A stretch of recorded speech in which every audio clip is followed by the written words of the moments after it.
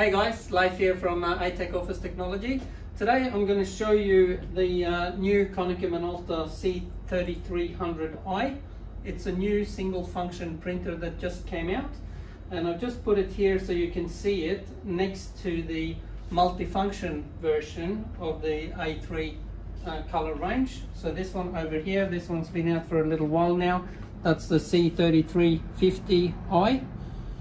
And as you can see, it's got a panel on it, and it's a full multifunction with a scan, copy, print and fax.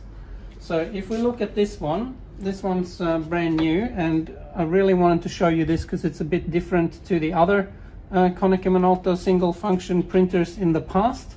So this is the C3300i, and the big obvious change from previous printers is this big screen on the printer.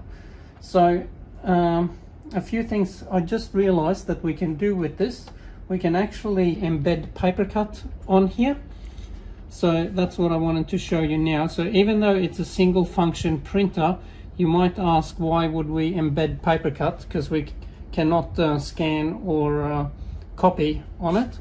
But what we can do is use it as a release station. So this all works with the latest version of PaperCut. And now I'm going to log in here. So I've got the option of username, password or ID number. So I'm going to go in with a ID number, tap on there. I'm going to log in with my ID code and log in.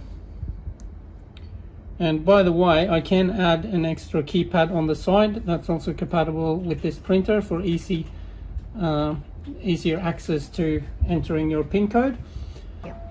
And I can see the print jobs ready in my queue. I've only got one there, so I can go select all, or I can select one, hit print, and it'll say one print job released successfully.